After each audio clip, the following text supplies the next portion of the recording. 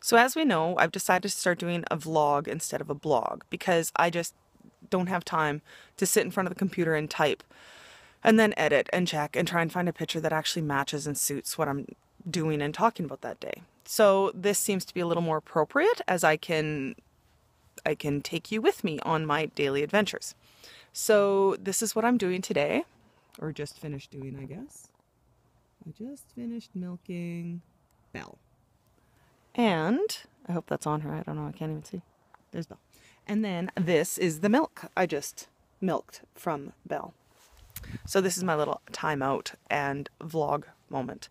A lot of the responses we've been getting to our year of living off the land is it's kind of turned into this whole pioneer eating adventure thing, which, yeah, that's, I guess, the big part of it, but a bigger part of it would be eating off of what Alberta has to offer. Like if there was no grocery stores, if there was no imports, if that wasn't a possibility with our food system, what would that look like? How would we eat like that?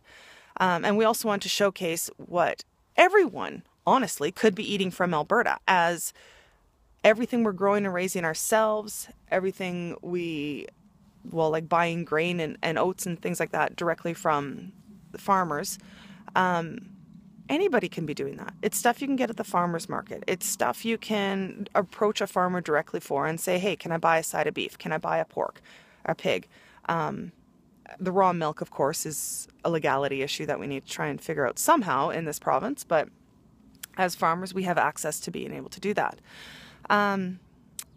Yeah, so it's about living off the land. It's not about replicating the pioneer life. But, you know, whatever, I don't care. Call it eating like a pioneer. That's cool.